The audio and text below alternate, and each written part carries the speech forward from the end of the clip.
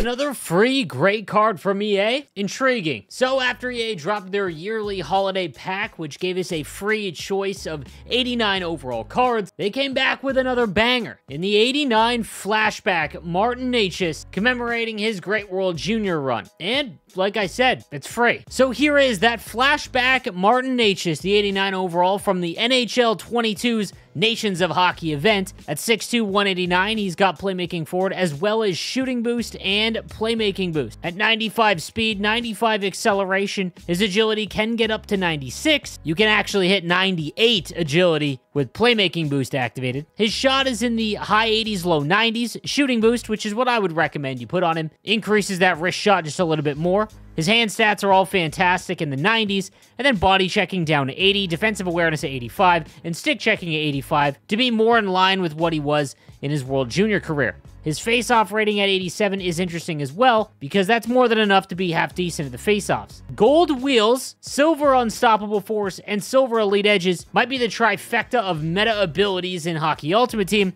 especially with that buff to wheels that were received in the latest patch. Throw in the fact he's got 95 speed and excel, and this is low-key one of the nastiest cards that we've gotten, and all it's going to require is some time. That's right, as nothing in life is truly free. You will have to complete 3 sets of moments to get the collectibles required to turn into the 89 Necas. Full disclosure, this took me just under an hour. The first one is fairly simple with getting an assist with Necas, shoulder checks, and score any goals with any player on Pro. The second one might cause some trouble simply because scoring a goal with Zadina, he is a very low-rated card. But again, remember, if you have a 2-goal lead or less, in the final minute, they will pull their goaltender, making it very easy to get an empty net goal to finish off what you need. It's that final one that is going to hang up a lot of people, simply because it is on Superstar, very reminiscent of the Claude Giroux moments, and having you score bottom right corner goals with Necas on Superstar will be challenging for some people. Some best practices to complete these moments in a quick manner, guys. Number 1 would be to use the full pressure meter, especially in that first moment. On Pro difficulty, the AI will not be as aggressive, and once you get full pressure, they basically are stuck in mud, allowing you to take some shots that you need to with the players required. The next one would be to aim low far side off of the rush. This has been the case for essentially all of NHL 24. Whether you need to score a goal with Necas or with one of his teammates, left or right side, it really doesn't matter. Next, remember that you don't have to complete all 3 in one go. If you are able to before time expires, you will get prompted and you can leave early, which is great. However, remember that if you need assists with Necas,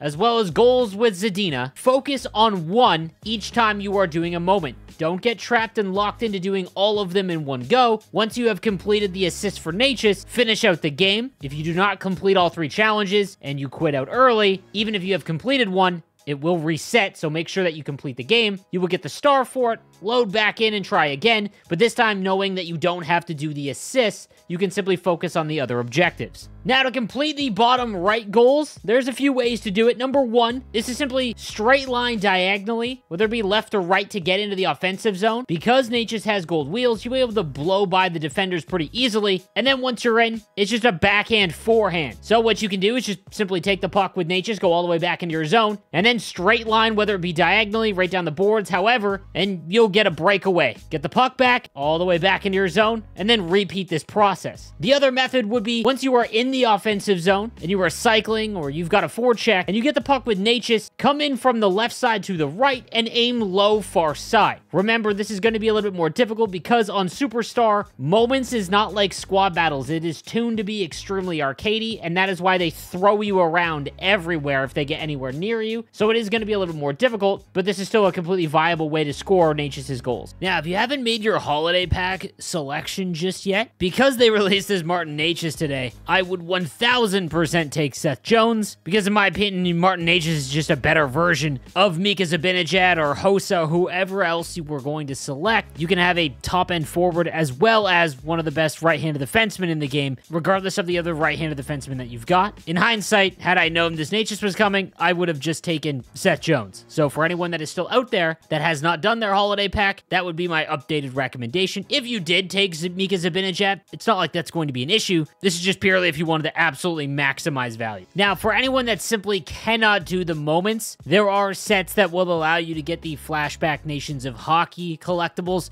These will work just like all of the other event collectibles, so if you've got, let's say, an 85 overall, you can cash one in, get 3 Flashback collectibles. Obviously, this is going to eat into your resources, and I 1000% do not recommend this, but if you're spending 4 hours trying to get this Martin Necas, and you simply can't get it done, to be honest, this card is one of the better ones in the game, so it's not an awful option, but I still wouldn't recommend it. Now, we also got some other Nations of Hockey cards, starting with the 82 Esa Tikkanen from Finland. He's a left-handed winger with 85 speed and excel, as well as agility and shots, essentially 85 across the board. In my opinion, purely a trade-in card, unless you're trying to build a theme team. Next up is the 86 Braden Shen, 6'1", 199. He's got two-way forward, as well as shooting boost and speed boost, so an interesting card to try and help you get speed boost activated on your team, and this actually give him over 90 speed. Two-way forward is, again, one of the more difficult synergies to activate because there's not a lot of top-end two-way forwards for your team. He's got 90 wrist shot accuracy and power, which is fine, as well as 85 face-offs. This is low-key like a usable card, like I said, to try and get speed boost activated. He's also got gold Total Eclipse, and I'm dying to try out a full line of Total Eclipse cards. Then we've got the 87 Marcus Naslund with Sniper Forward and Shooting Boost, as well as Born Leader and Gold Schneip, 91 Speed, 91 Excel, 90 Agility, 99 Wrist Shot Accuracy and Power with Sniper Forward and Shooting Boost activated.